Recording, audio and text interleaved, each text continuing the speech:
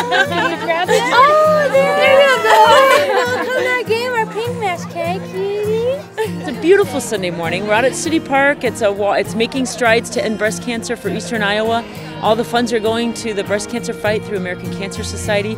So it's a great day to be out, and you know it's good, especially for us indoor sport athletes, to get out and enjoy the outdoors a little bit.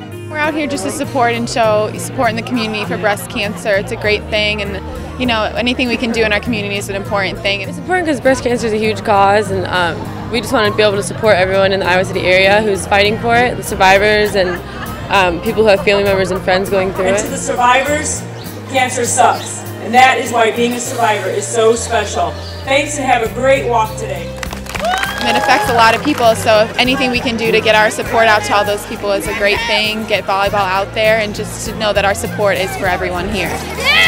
My grandma actually had breast cancer when she was younger, and so it's kind of close to heart for me, but I mean, I feel like everybody can name someone they know going through it, so I think it's really important that we keep having events like this to raise awareness about it and raise money for it, because I mean, I think every single person matters and can make a difference in this fight for cancer.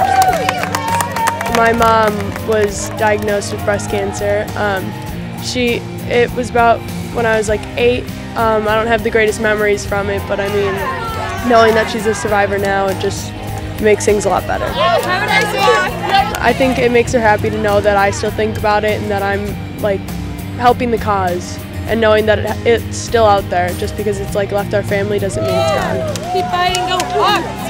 I think it's important to support the survivors and the loved ones of the survivors, and certainly even the loved ones of the battles lost. I mean, this is a life fight that we have. You know, we think our opponents present challenges for us, but the opponent that we're fighting today presents bigger challenges than we'll ever face on the volleyball court.